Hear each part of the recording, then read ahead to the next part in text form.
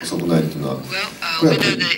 throwing a towel was late or not, I think it has to be decided by the referee and judges. Well, before, some referee was fooled by a fighter, and they decided to finish the fight too early. So the fight was decided by TKO by the second cornerman throwing a towel. I think that is the official record, right? So it's throwing a towel. We need to make sure, but I think that's what happened. Well, Mr. Aoki is actually talk about a lot, thinks a lot, and do.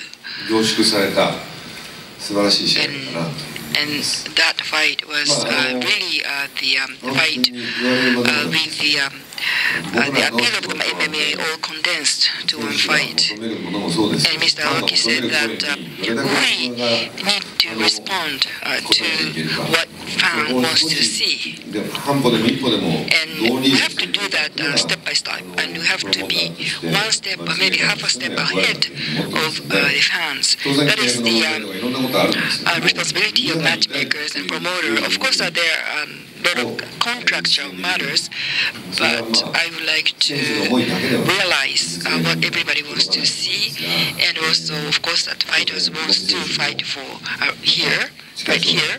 And I hope that Mr. Gomi will fight for Rizin in the near future, that he is one of the fighters that I would like to see him in Rizin, and also Mr. Kawajiri as well.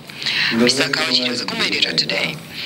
So in that sense, how Rizin can continually be appealing, that's important, so that the fighter himself wants to fight for Rizin and wait for our offer.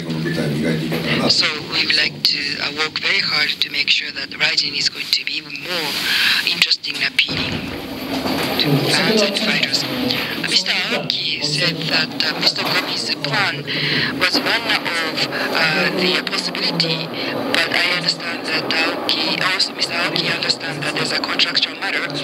But did you really contact Mr. Gomi and talk to Mr. Gomi? Mr. Gomi is a UFC fighter right now. He's bound by the contract of UFC. We're not in a position to make an offer to Mr. Gomi.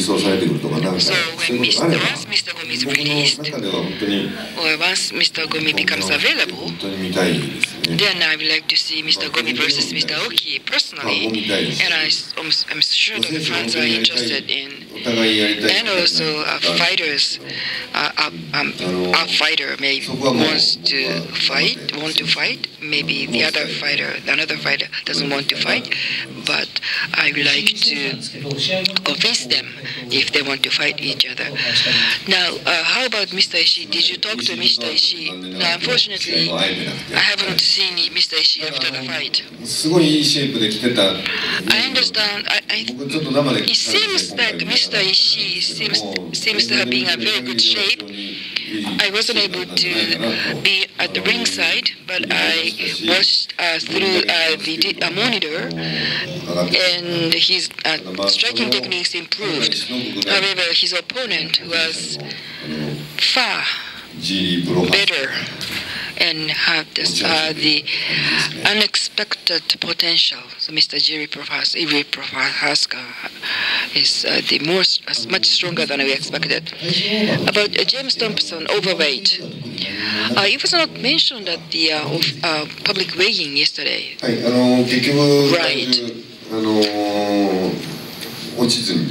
He wasn't able to lose weight, so the 120 kilograms was the contract weight, less than or equal to 120 heavyweight.